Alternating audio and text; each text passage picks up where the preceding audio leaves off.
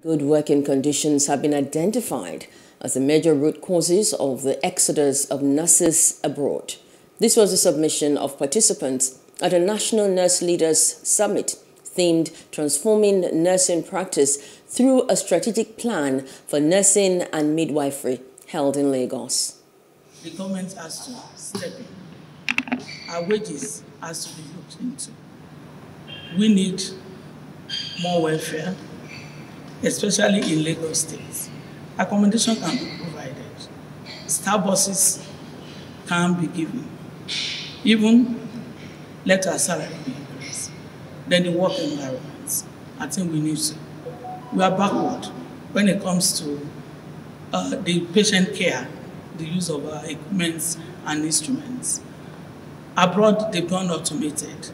But you still go, when you get to our wards, you still find the Nightingale settings all over. But we can do better.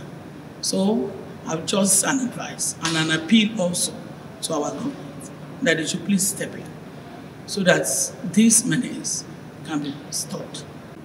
Looking at it globally, it will please the association that the total national budget allocation for the health sector is put at 20%, not just 0 to 6%, so that the health sector from federal to state will have enough to administer what is desirable. And then looking at the welfare of the nurses, it will be important that a special salary structure is created for the nurses that can be called the nurses salary structure. If it is done, and then other areas of welfare considered, it will go a long way to encourage those who want to leave to stay back. The council said it has put in some measures in order to provide accessible and available manpower at all levels of healthcare in Nigeria and called for immediate implementation of the circular released by the Office of the Head of the Service on the proper grading of nurses as a way of boosting their morale.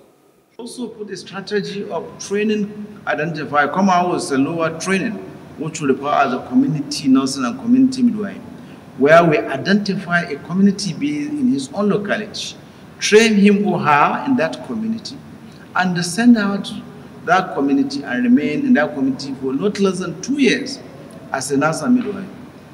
So that these are the measures we are also putting in order to reduce the menace of their movement freely. But after 2 years, they can also go back to colleges of nursing or university to advance their knowledge and become professional nurses. At that level, if they so wish, they can now leave. And that is a vicious cycle. While others are moving and others are also coming on board. These are all the measures the council put in place. It's expected that the implementation should start immediately because looking at the number of years the nurses have fought on the issue of proper grading, ranging from 2016 to date. If it is started, it will also be a thing of encouragement to the nurses.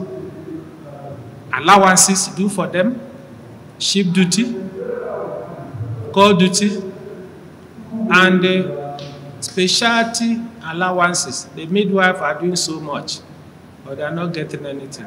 It is on that side that I will say that if 70% consolidated basic can be given to all the nurses cut across board, it will be a good incentive, at least to encourage those who are leaving because of economic good. They will find reason to say, let us stay and salvage it. It will also serve as an encouragement to those who actually have decided to work in Nigeria despite the situation. Hello, hope you enjoyed the news. Please do subscribe to our YouTube channel and don't forget to hit the notification button so you get notified about fresh news updates.